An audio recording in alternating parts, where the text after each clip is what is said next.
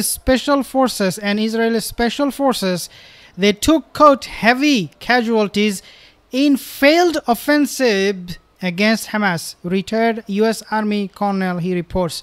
I want you to take a look at this report first. 3 of those fighters have been killed and 3 Israeli soldiers, adding to the already large number of Israeli soldiers who were killed during Hamas's massive assault on southern Israel, including 27-year-old Israeli-American combat soldier Aryeh Ziring, who was at his parents' house when he got the call to fight. It'd be the last time they'd see him alive.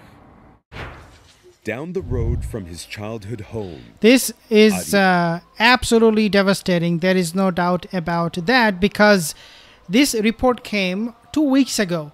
It was very early, very early in the war when they, Israeli and American forces, took heavy casualties. Can you imagine now that the war has blown to this proportion the way it did? Can you imagine now how many of them are taking casualties and how many people, how many soldiers, American and Israeli soldiers, are actually losing their lives? Can you imagine? So this is going to be a huge disaster for these Zionist special forces who are being heavily backed up by the American forces. Let's take a listen at Colonel McGregor, what he has to say, because this is very interesting. Welcome. My name is Glenn Deason. I'm a professor of political science. So I'm just going to fast forward. 71,000 Ukrainian soldiers killed. That may be accurate. To be frank with you, the Russians have been far more honest about losses, theirs and Ukrainian, than we have. Americans won't like to hear that, but our government simply hasn't been very honest about the whole thing. Wow. So I think the Ukrainian ground war, for all intents and purposes, is either at a standstill or perhaps even over. Wow. They're desperate for manpower, and they're trying to force people into uniform inside the country that are not really capable of fighting. And as you know, they're trying to repatriate Ukrainians from overseas of military age. This is again going to be a huge problem for the U.S. and Israeli forces, because they never ever expected this kind of counteroffensive by Hamas. Let's take a look at this article. This is what I want to share with you. So Military Watch, this is an article from Military Watch, and they made mention of these casualties. American and Israeli forces took heavy, quote unquote, heavy casualties in failed offensive. Now, why they will fail, I explained this to you guys using Colonel McGregor's logic, and that is that there is nothing where U.S. or Israeli forces can hide inside Gaza, because everything is just being destroyed. You are standing in an open field because of the destruction. Therefore, you will be visible by Hamas, by these snipers, whoever are positioned for this killing. Therefore, they are going to be taking heavy casualties, and entering into Gaza, wallahi, is going to be much more difficult in the coming days, coming hours even.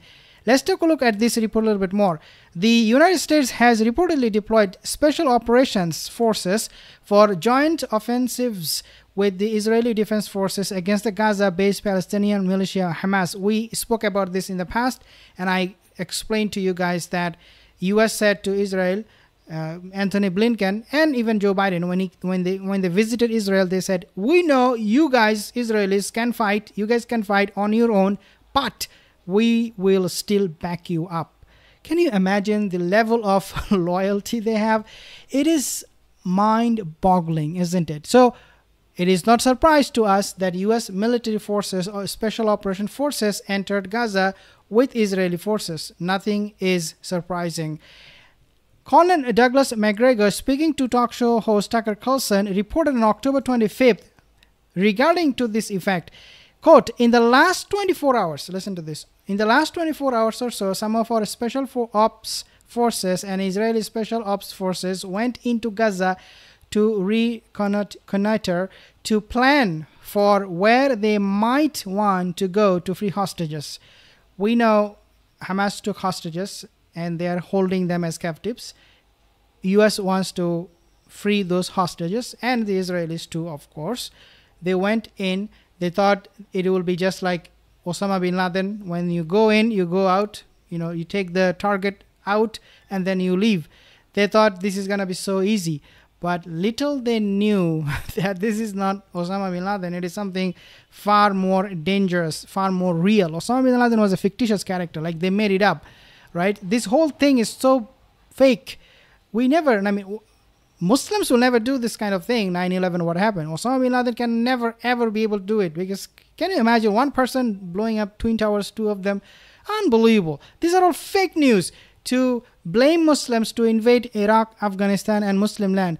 These were pretexts, guys, pretexts. So they thought this time, well, same thing. We are going to go in, get the hostages out, and voila, everything will be done. Then we can just nuke Gaza. Literally, they want to nuke, right? Because they want everybody out. They want to be that part of Palestine completely destroyed. But what happened, they plan, Allah plans, right? And Allah is the best of planners. To plan for where they might want to go and free hostages and make an impact. And they were shot to pieces. Like, this is where it gets very, very dangerous for the US forces and Israeli forces. They were shot to pieces, means the body of the soldiers were blown up and took heavy losses, as I understand it.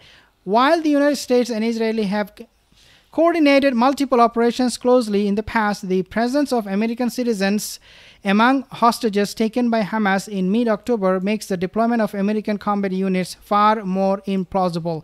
The report follows a massive escalation of the American military presence around Israel and deployment of personnel on the ground for advisory roles, with the United States having a long history, now listen to this, of deploying personnel under the guise of providing advisors who go on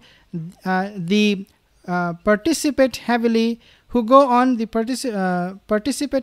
in combat operations. The early years of the Vietnam War remain the best known precedent. We all know US goes there pretending that they're the liberator, right? And then they become the occupier. How they occupied or they try to occupy Afghanistan if they could, because they know there are a lot of minerals, a lot of natural resources in Afghanistan. If they could, they would have occupied the entire country for a very long time. But this is their strategy throughout history, that they will tell you something, but they have a different motive. But I don't see that happening. I don't think most of the governments in Europe are willing to expend the manpower to go out and forcibly arrest and then deport young Ukrainian men. Maybe I'm wrong, but I just don't think that's going to happen. So I think we're in a new phase. And a friend contacted me today, and he said to me, I think we're now entering Biden's phase of the war. And I said, what are you talking about? He said, well, having run out of ground forces to throw at the enemy, the only thing the Ukrainians can do now is acquire long-range strike weapons like the Storm Shadow or the Taurus missile, and then hurl those at the Russians. That definitely brings this new kind of approach to the whole war, and that is that if US and the Western allies, they're supporting Ukraine by supplying them weapons, can it be possible Russia would do exactly that to Hamas, supply them with weapon, Iran supplying them with weapon, and argue with the US, if you support Ukraine, why don't we support? What's wrong with that if we support Hamas? What's the problem with that? Can that be used as a argument, as a logic from Iran's and Russia's part? Well, this is why you should never ever take a side. You should always be neutral. You should always watch your steps. US did not. They made big mistakes, big calculations with Russia. Now they're taking side of Ukraine and becoming an open hypocrite to the whole world, because everybody now knows that US has two faces. When it comes to Israel, there is one face. When it comes to Russia, Ukraine, they have another face. And therefore, their hypocrisy is being exposed because of those missteps, those miscalculations on their part about the whole thing. And therefore, they are not the world's judge anymore, the way they used to judge between countries. Say, you need to do this, you need to do that, you have to have democracy, you have to have human rights. They cannot do this anymore because they are being exposed.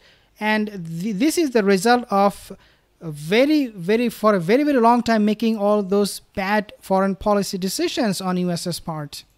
And I think that's what we recently saw. We had a big strike.